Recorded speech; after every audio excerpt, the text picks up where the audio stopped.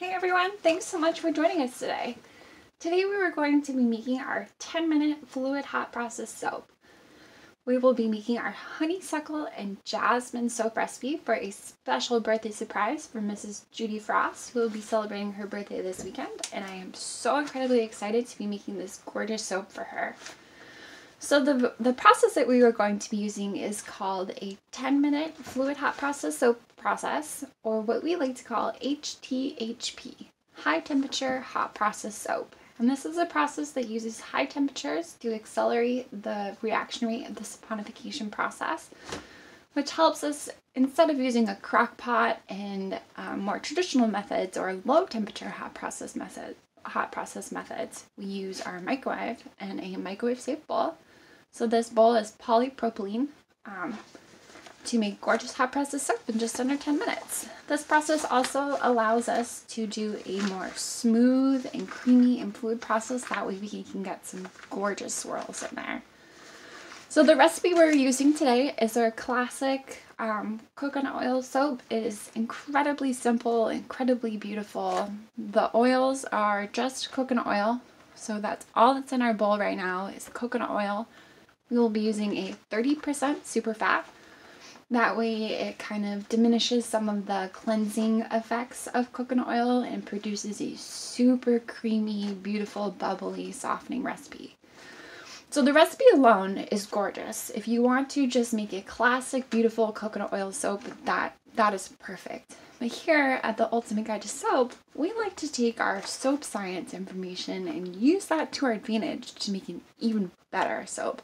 So we've got lots of good additives here that we're going to add. Again, these are optional. You do not have to use them. If you do not use them, your soap will still be amazing and beautiful as it is. So let's go ahead and go over our additives. We have first, we're going to create our lye solutions. We have our sodium hydroxide and our distilled water. In this cup, we have our sodium gluconate and white kaolin clay. The sodium gluconate is going to act as a chelator, which is awesome. If you've got hard water, it's going to help increase the lathering abilities of your soap and help fight that soap scum. We've got mulberry silk, which is going to add a really beautiful, it's even going to add a white shine to our soap and create a really silky smooth lather. Sodium lactate. We've got our sorbitol, which you should know by now, we absolutely love sorbitol. During the break, we're going to melt our acetyl alcohol, which is going to act as a lathering stabilizer. So literally, you can create lather that lasts for days. It's perfect. It's perfect in this recipe. It is our secret weapon in our shave soap recipes. So absolutely love acetyl alcohol. We don't want to or don't have access to acetyl alcohol. You can add 5 to 10% jojoba oil in your recipe, so that would work as well. We've got our honeysuckle and jasmine fragrance, love it. And then from last spring, of course it's snowing and cold outside right now, but we've got our jasmine buds that we dried. And we're going to add a little bit of green colorant just to add a little pop and swirl into our recipe. So let's make sure our oils are still heated up. That is still good for us. We've got our PPE on, long sleeves, long pants, closed-toed shoes, gloves, goggles. I'm going to put my respirator on while I create this lye solution. So let's go ahead and start that.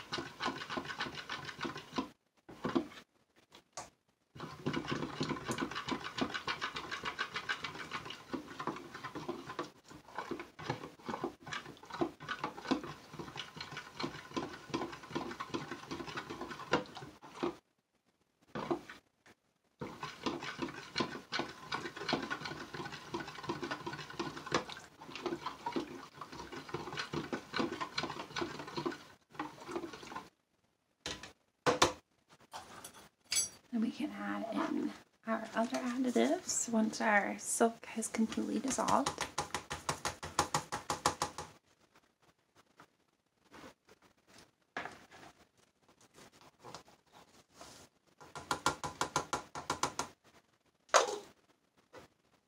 And our sodium lactate we can add directly to our oils.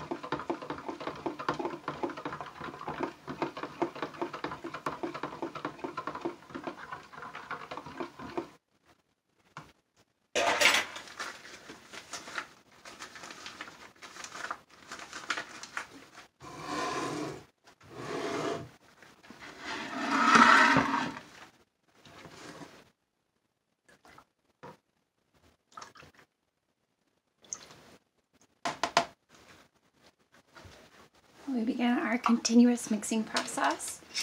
We want to have our whisk ready. We've got our spatula on the side as well. These additives will be used to post cook, so we can go ahead and start that process. Put my respirator back on.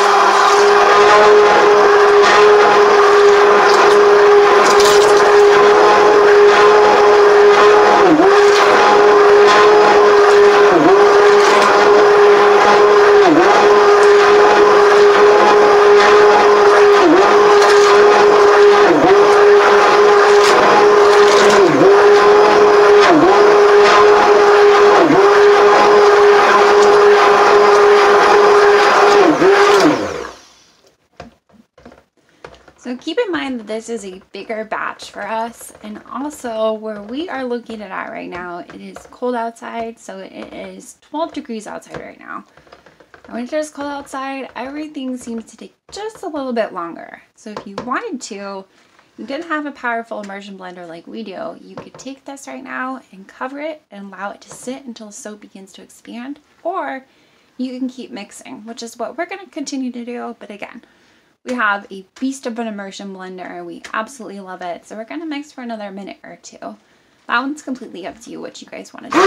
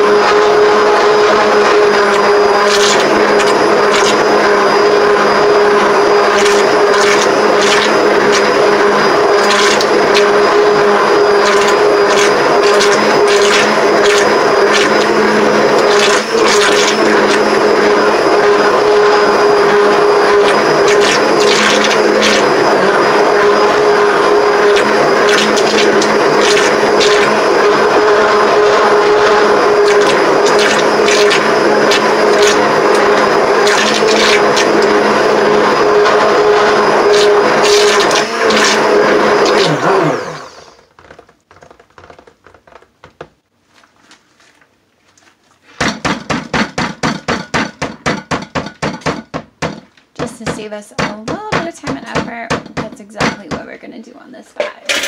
You're going to cover it and allow it to sit for about 2 minutes. Again, because it's a nice big batch, it's cold outside, and this is it. Although it is a quickly saponifying recipe, which means it's got lots of saturated fats, it will saponify quickly, it's not necessarily one of our typical high temperature fluid hot process recipes, which will saponify in 1 to 2 minutes and be completely done. So we can feel it, it's hot, it's getting hotter. We're going to allow it to sit for a couple minutes. Cover it with plastic wrap, your bowl lid, or we're just going to use a plate for today because it fits perfectly, and we'll be back in just a couple of minutes. While this is sitting, we're going to melt our acetyl alcohol and get our color ready. So, see you shortly.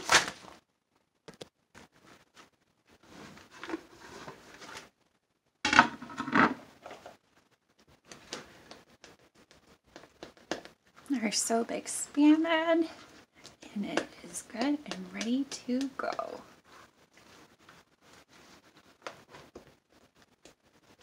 You can see how it turned from a white to a more kind of, it's not gel. It doesn't look exactly like gel because we did put our colorant in it already. We're gonna mix it just once more just to make sure.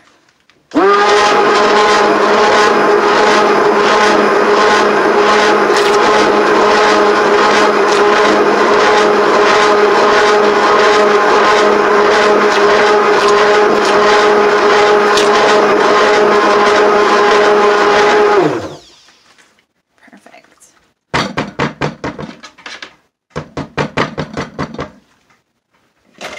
So this is the consistency of our finished fluid hot process soap. Yep, this is it. This is done. When most people see this, they think, no, that's not, there's no way that hot process soap can be fluid, but this is it when it's finished and the consistency, and we're even using a water discount for this recipe. So I'm going to go check on the status of our acetyl alcohol. We will add our post-cook additives, and I will be right back. We can add our acetyl alcohol and our fragrance.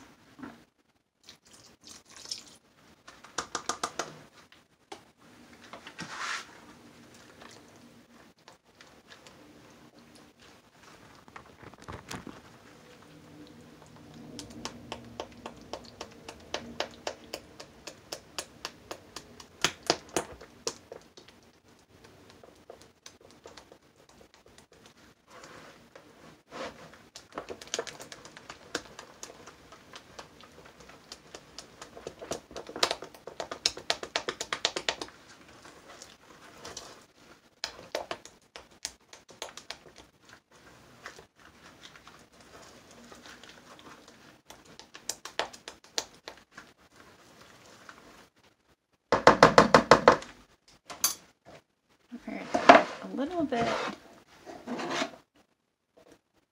so that we can color it. Because this recipe solidifies so quickly, we really want to make sure we keep it off the edges. Otherwise we'll get clumps and bumps, so really try to do that.